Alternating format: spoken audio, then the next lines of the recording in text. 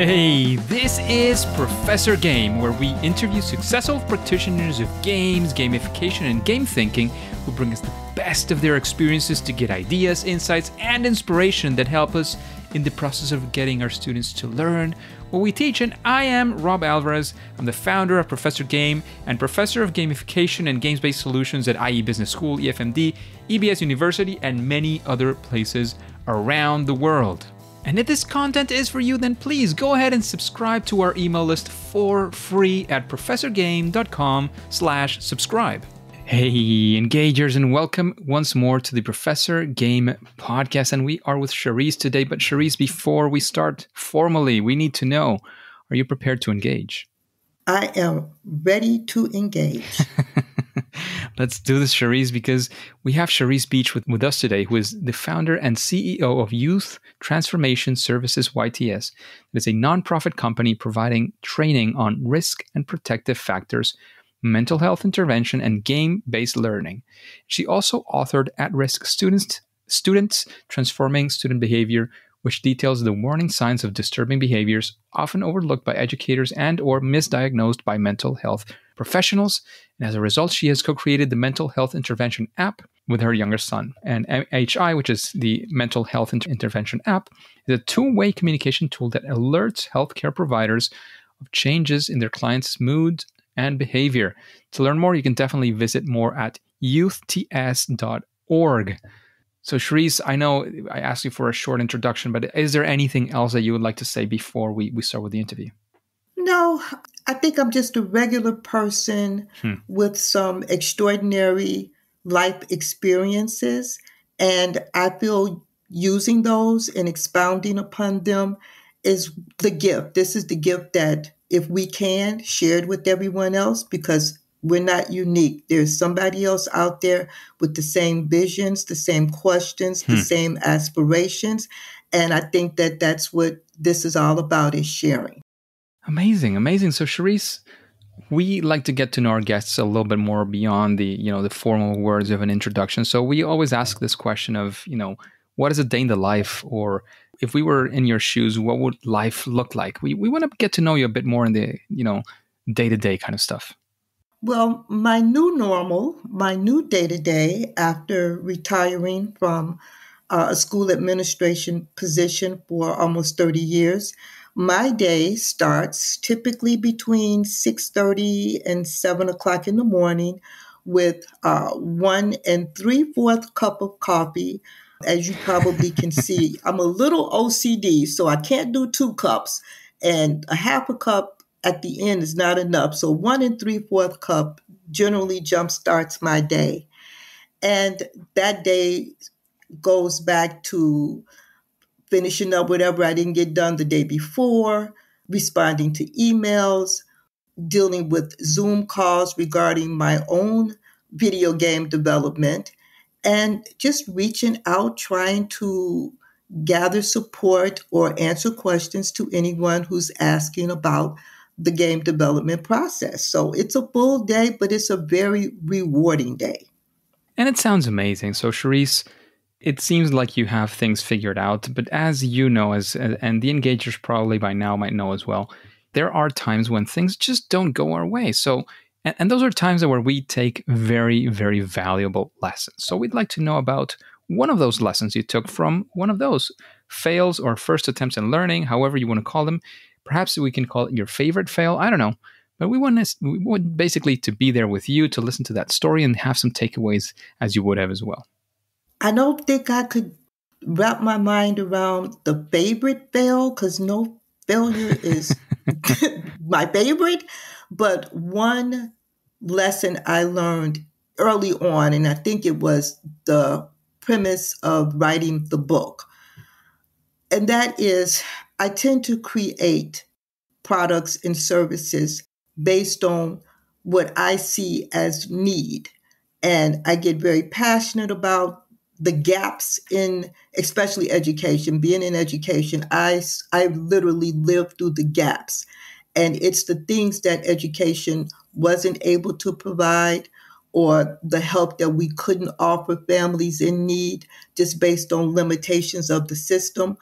I looked for ways outside of that system that I could make a better change or I could affect some form of regularity.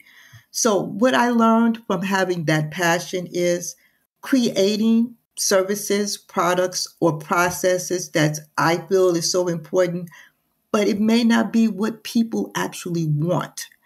And I look at social media today.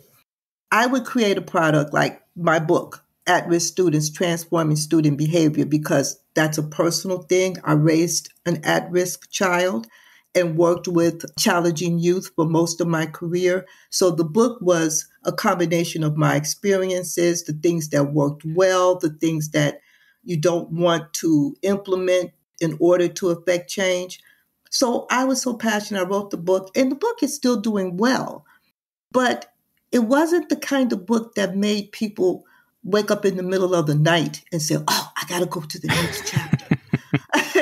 And then I had friends that all bought the book. They gave me such warm accolades. And when I would ask questions about, hey, what did you think of chapter 3? Now I'm talking about my colleagues, my educator friends.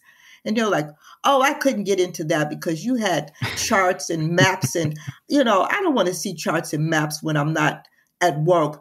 So, no, I didn't read that chapter. And that was a good wake up call for me. So I believe for the future and anyone else out there in the creation process, make sure you couple that passion of what you want to convey with what the public actually want. And the prime example today is TikTok. TikTok has become a necessary staple if you are marketing, if you are trying to gain followers to get your message out. But you look at TikTok and you see mostly entertainment, even though there's platforms that share their businesses and share with their audiences their message of whatever that is. But for the most part, it's funnies, it's obscure jokes, it's borderline inappropriateness, but it's a platform that you can do that with. And this is what the people want. So I may have 500 followers because mine is about video gaming. Some of it's a little funny. I've learned to make things a little funnier for those that need it, but then it's still like I can't dilute my message. I have to stick to, I have to stick to my brand. And I've learned to be okay with that. But starting out, I recommend anyone try to look at what the public is looking at and what they want, and then kind of sneak your message in because that's how they'll get it. Huh. Interesting. And you've mentioned now that you're into video gaming and all these things, and it's one of your main channels. Is there a lesson that you could bring for us for actually the opposite story? One of those times where you did something and it actually did work out. We want to share that success, especially again if it has to do with video games or games that have a purpose and help us achieve certain objectives. Can you talk to us about such a story?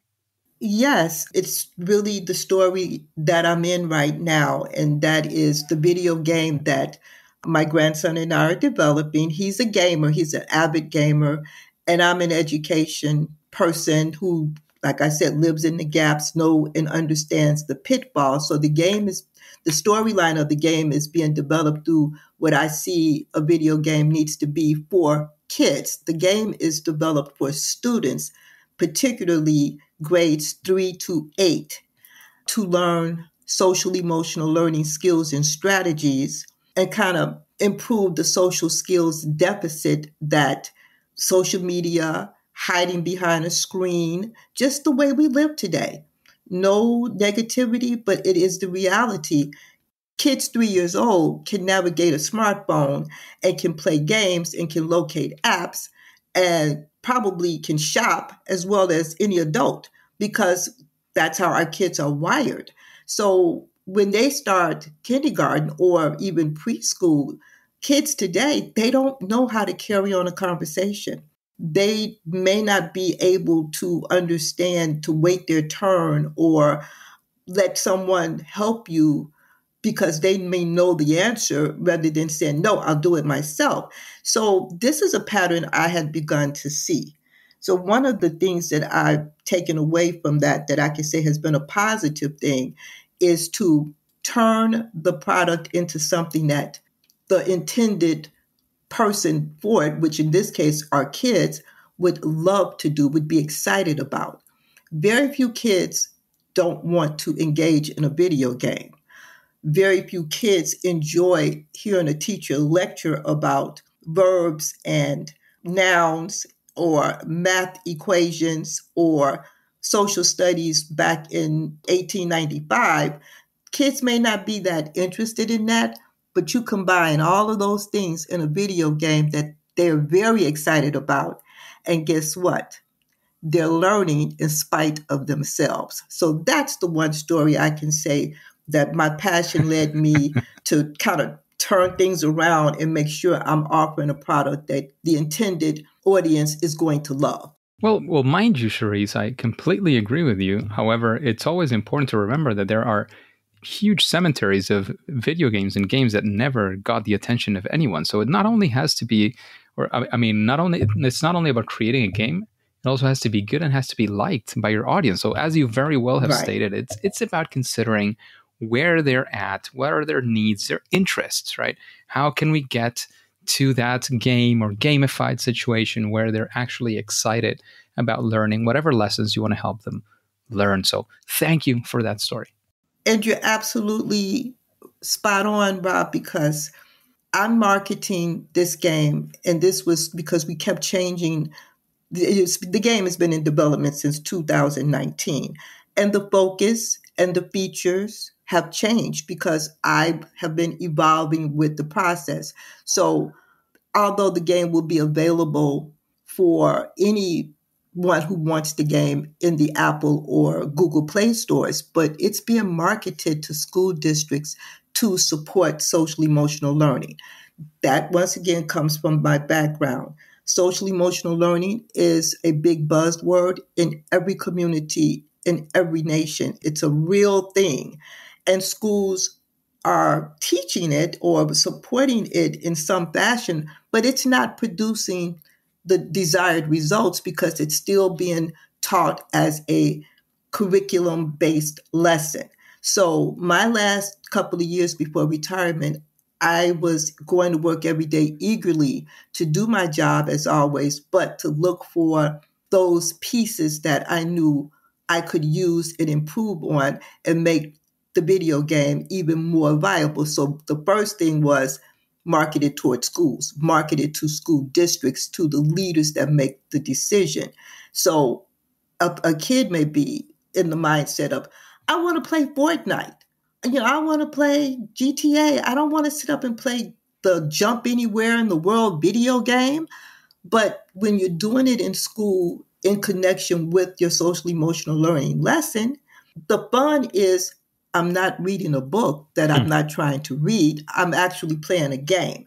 And then the goal is to learn the lessons while you're playing the game. So I feel that us switching the marketing strategy to schools is going to help the game to garner more excitement and just word of mouth over the fact that schools, I believe there's going to be a big improvement in scores, attendance, motivation in students, and the lessons that the game rewards them for, which is the social emotional learning strategies. So I'm very excited about this, and I can't wait for this to happen.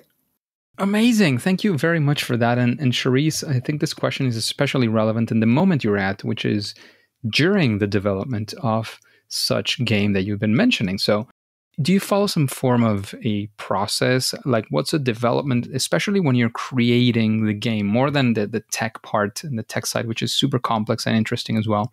But from the conception, the idea, how, what is going to happen in the game, how have you done it? Or how would you do it if you were to do it again? What would be the steps, perhaps, if there are any?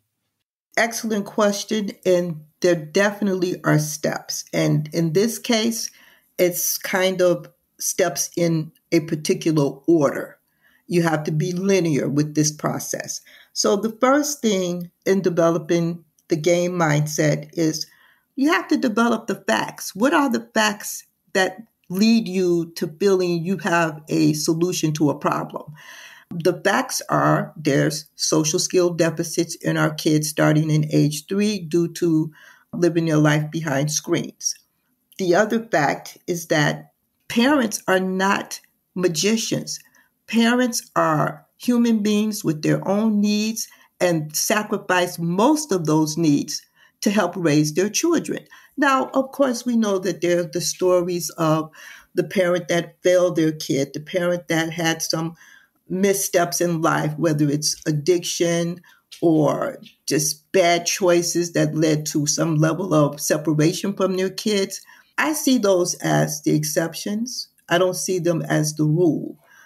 I've been in education, as I stated, 30 years before retirement, and most of the families I dealt with were loving, proactively helping their kids and doing the best that they can with what they had. And sometimes they still fell a little short. So those are the facts. I started with the reality of this is what's happening in our society today. Parents are definitely working hard to do their very best, but sometimes they could use a little extra help. So the second part of the step after you develop the facts in game terminology, it's time to level up. You want to take those facts and you want to take them somewhere. You want to take them to the next level. So you know what the problem is. What do you do? Where do you go with that? What can you do? And in my case, I thought technology was the next step for me knowing the facts that I know. Let's get technology involved and let technology guide the next steps or we can solve some of these issues. And after that, because I got my facts, I've leveled up, but oh my gosh, I'm running into some problems. I've got some hurdles here. One of the big hurdles is money, to how to finance your wonderful idea. So trying to gain investors, that's a big hurdle, but it's a necessary one. And it's truly an ongoing process. But after you've managed that, and of course spent your entire life savings, but that's for my therapist at another time. The next thing would be winning. You did all that because you want to win. You want your kids to win. You want all students to win. You want their parents to win. You want the teachers that serve them to win. So it's all about taking the necessary steps so everybody comes out a winner. That sounds absolutely fantastic. Thank you for sharing your thoughts on that, Charisse. And Charisse, talking about this, you've talked about your process, your ups, your downs.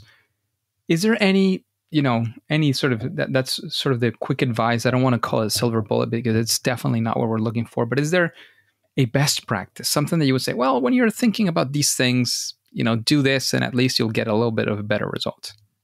I'm going to use one of the gaming strategies that's in our game that's in development, and that is the crossroad mindset.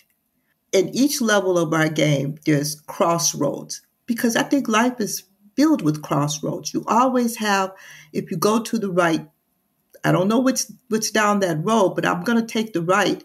And then you may find something that is really, really difficult, or you may get to a dead end. So if you get to a dead end, what do?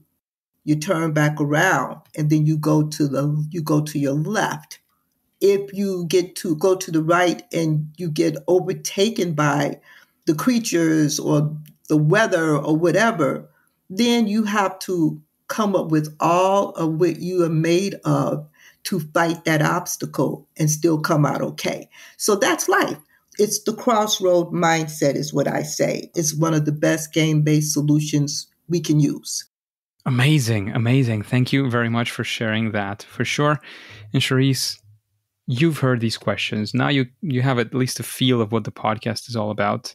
How about you tell us if there is somebody that comes to your mind, somebody you say, well, after hearing these questions, I'd like this person answering these questions as well on Professor Game, sort of a future guest.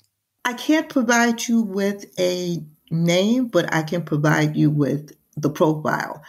I would love for this podcast to have a guest who is a gaming journalist, a person who works for a magazine or a blogger whose job is to research all of the games that have gained a lot of popularity or his or her personal favorites, but coming from that journalism eye. That would be a wonderful guest that could say, well, these are the trends that I'm seeing. This is what works. This is what doesn't work. So it would help people like me to see if I'm on track or if I'm able to switch tracks to, again, appease what the public wants. That sounds pretty interesting. I'm not sure I had that perspective before. Maybe we will look into a few profiles and see who fits our bill in that sense. So thank you for that. And Yeah. when I saw this opportunity to answer that, I had some journalism people that I had researched and had reached out to several years back, and with no response. So I don't want to say names because what I have learned, and that's an ever changing field, a person can be on the top of their game in journalism or talking about gaming processes or whatever, and then you go back a year, or move forward, and then you go back a year or two to reach out to them again or to see where they are, and they're gone. You don't, they're doing something differently, or they're out of the game. So it would be whoever is currently in that field of talking about gaming and processes of game developers, I would just highly recommend, because I think that what they have to offer from what they see is invaluable. Amazing. Thank you for that once again. So talking about recommendations, and I'm sure your book would be definitely one great one. So sitting right next to your book, what would be the book that you recommend the engagers to read and to get inspired with? Oh my goodness. It's a book that I have so many tabs in it, and I frequently go back to it. And it's simply called Hooked. And the author is Nir Eyal. Very odd name, but that is supposedly the pronunciation. It's Nir, pronounced Nir, and last name is Eyal, pronounced Eyal. And it's about how to build habit-forming products. So a video game, if it's doing what it's supposed to do, it should be habit-forming. And that's what being hooked on something is about. So, but this book, it details the gaming process of how to construct your games to make it habit forming, but it also is good for the development of any product. When you're developing a product or a service, what makes it a valuable product is that people keep going back to it. They keep using it. They continually refer it to other people as, hey, you need to read this book, or you need to read this article, or look at this documentary. It's right there with what you're doing. So it's something that spells, oh my God, I've got to have it, to the person looking for it. So that's one of my favorite books, is Hooked. And it's, I can see what year it was published. It's not a new book, but it's very tethered in my bookshelf because it's frequently used. Definitely. And Nir was actually a past guest of the podcast. I believe it was episode 101 or something along those lines. It was a while ago, but he is definitely a magnificent guest and definitely a great speaker, great author as well. His book Hooked is fantastic. And he has a next book, which is almost about the opposite, and it's called Indistractable. So, we get distracted and hooked, and this one is about becoming indistractable. So amazing book as well. I have it at home. Definitely recommend it for sure. The Hooked is probably better catered for people like us who are dedicating to, creating games and engaging stuff. But the other one is also pretty good. Well, I'm a fan of yours now, and I will be going back looking for that podcast, because I do have all of your podcasts. I saved every last one. So I will be going back to look for his, because that'll be almost like me meeting him in person, just to hear him speak and hear his voice. So I'm excited about that. Thank you for sharing. Absolutely. Absolutely. So we've talked about the great stuff that you have done, that the books of other people as well, recommendations you've given, but we would like to know about you. What would you say is your superpower, that thing that you do at least better than most other people? I pride myself in being a good storyteller. And that probably comes a lot from my profession, the part of teaching. But, good teachers good educators are also learners. And the way youth tell stories was one of the things that I had to make sure I did not make that same mistake as I tell my stories. And that is starting in the middle or starting at the end and then going back to the beginning and then looping back. Because when you ask a young person, well, what happened? Like a situation that maybe there was an argument on the playground and you're trying to get through what started it and how you can help. And you say, what happened? They'll start with somewhere in the middle. And I'm mad because he did, okay, but how did it start? So just practicing with kids to teach them to start at the beginning, that just further emphasized that when I'm telling a story, when I'm talking about something, I start at the beginning and I go straight through to the middle and then at the end. And that's part of what I do with writing the script, because I write the script for the video game. So I'm telling the story of the three main characters throughout. So that's what I find to be the thing that I do best, is I can tell a good story. That sounds absolutely amazing and very, very important as well. Storytelling is definitely a big factor in games, video games, gamification, and whatnot. So, Charisse, Yes. we come to a difficult question now. What would you say is your favorite game? Not difficult, but it's going to shock you, I believe. It's probably going to shock the listeners based on all of what I've talked about me. But my very favorite video game is called The Silent Age. Huh. And when I tell people that, because I have friends that say, well, since you're developing a game, what game are you developing it from?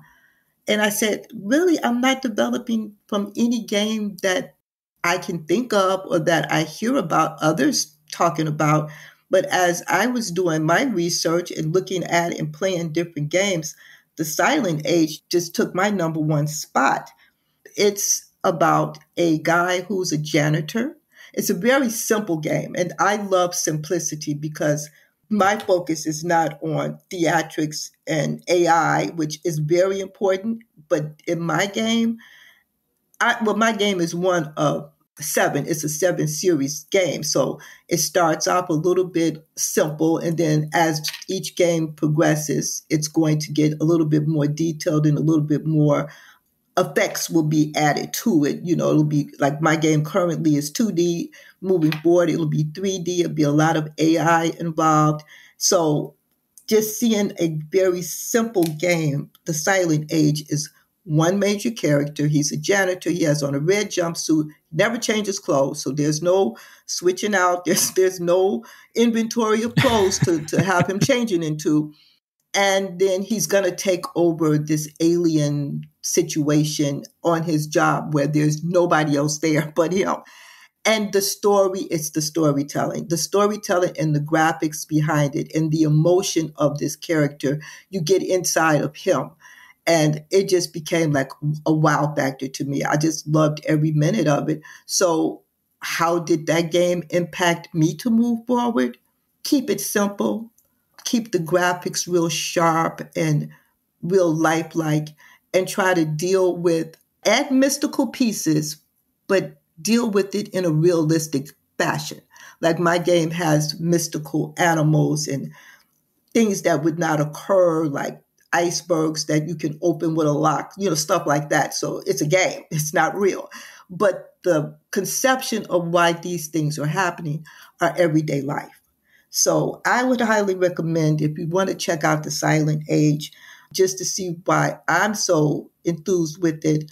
And then after you say, okay, she's a little crazy, this is the slowest moving game ever, hopefully you'll see some part of the game that has value. I mean, it was a big seller. It sold, but it's not Fortnite, but it was a huge seller, and I just love it. Amazing, amazing. Thank you very much for that favorite game that you gave us. It's definitely outside of what we typically get on the podcast. But Charisse, as much as we've been enjoying this chat, and as the engagers know, we're coming to the end of the podcast. If you have any quick final words of advice, this is the time. Also, let us know where we can find out more about you and your work, and then we'll say goodbye.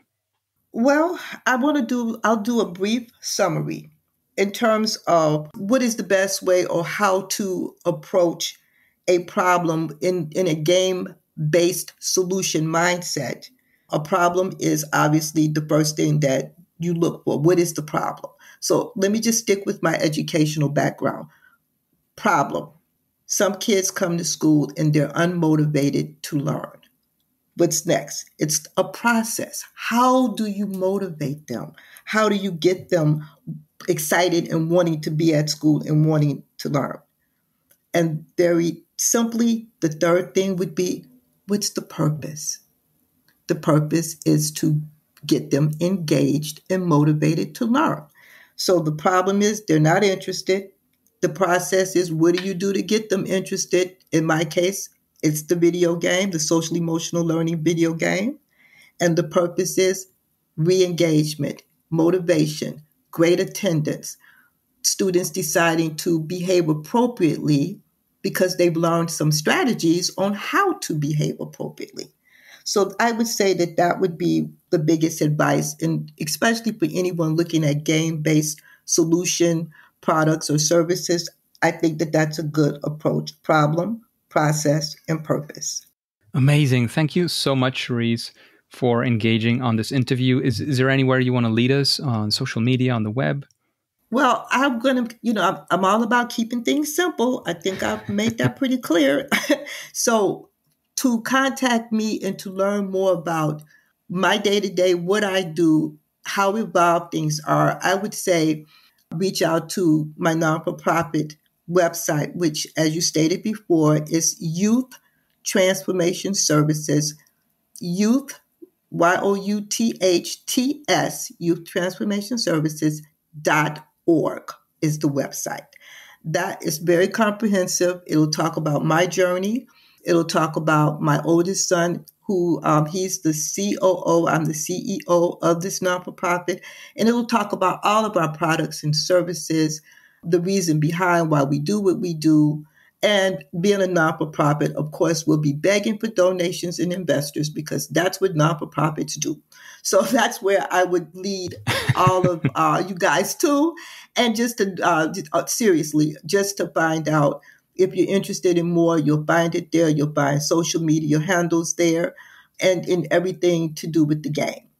Amazing, amazing. And I have just confirmed, I wanted to make sure which was the right episode, not to mention the another one. And it was an epic one. It was episode 100 with Nir Eyal.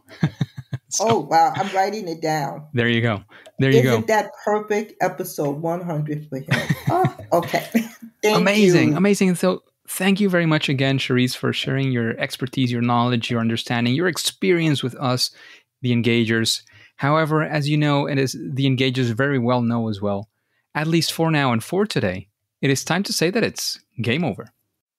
Engagers, it is fantastic to have you around. And as you know, we love to do this podcast and to add value to your lives. And it could be an opportunity as well so that we can connect on other places like Twitter. On Twitter, you can let me know of questions or anything that you want to say is a good way to find us there. You can find my Twitter account as Rob Alvarez B, or at Rob Alvarez B. I'm trying to share content on gamification and the podcast. Lately, I've been a little bit less active, but if I see you, gents and ladies, around asking questions and doing stuff, maybe I will come back to that social media a bit more. And of course, you'll always know that I'll be on gamification and education. And of course, I have to say this. You know I have to say it, and you know how important it is for us. Before you go on to your next mission, for you to subscribe or follow. That is absolutely for free on your favorite podcast app. Or if you don't have one and you want to help us out and download a podcast app and follow us there or subscribe us, which is, again, is absolutely for free, do it. And perhaps you might get a hang of it and enjoy listening there to the next episode of Professor Game. See you there.